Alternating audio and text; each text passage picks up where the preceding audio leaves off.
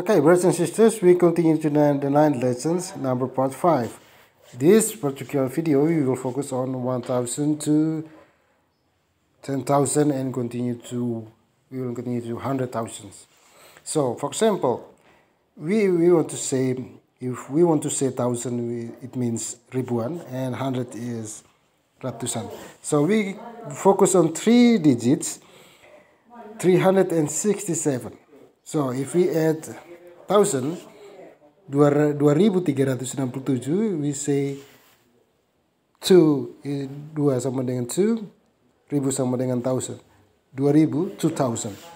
And we don't have to put n between 1,000 and 100. We just say directly 2,367.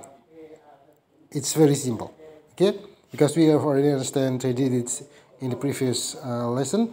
For example, another example is 5,973. 5 sama dengan 5, 1,000 itu 1,000, 5,973. It's very easy.